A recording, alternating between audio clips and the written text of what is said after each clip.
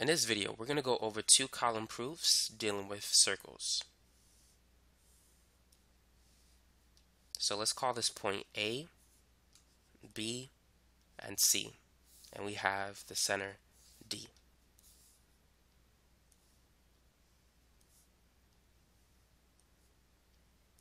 Now let's say you're given the following information.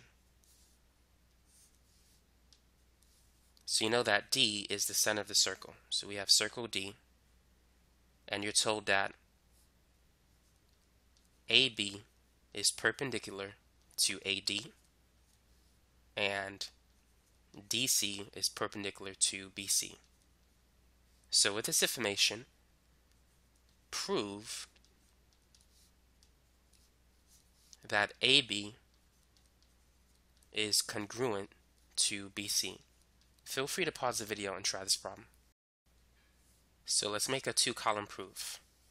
S for statements, R for reasons. So the first statement we could say is that D is the center of the circle. And so this information is given to us. Now in step 2, we could say that AD and DC are congruent.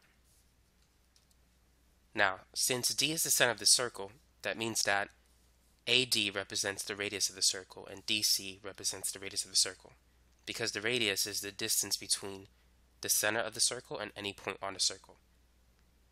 And so the reason for this, we could say that all radii of a circle are congruent.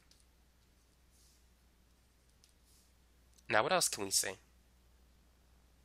The next thing we could talk about is the other given statement, that AB is perpendicular to AD, and also that DC is perpendicular to BC. And so we could just write given for that step. Now, anytime you have two perpendicular segments, you need to know that they form right angles. So in step 4, we could say that angle A and angle C are right angles.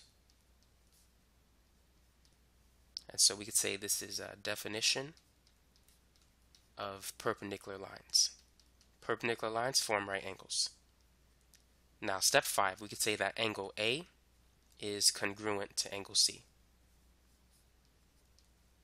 And the reason right angles are congruent to each other. So now step 6, we could say that BD is congruent to itself. And this is due to the reflexive property. And so now we have enough information to prove that the two triangles are congruent. And we can use the hypotenuse leg theorem because we have two right triangles and the hypotenuse is clearly congruent and the legs are the same.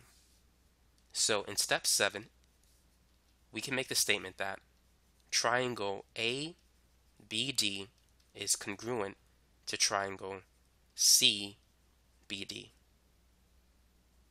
And this is based on the HL theorem or the HL postulate.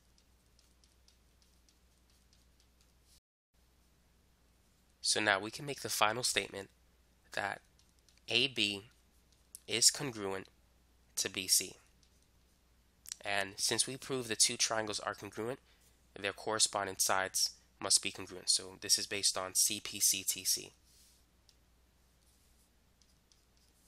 Now, because CD is perpendicular to BC, BC is tangent to the circle. And whenever you have two tangent lines or two tangent segments that extend from a common endpoint, those two tangent segments will be congruent. And that's known as the two tangent theorem. But this is how you can prove it if you want to.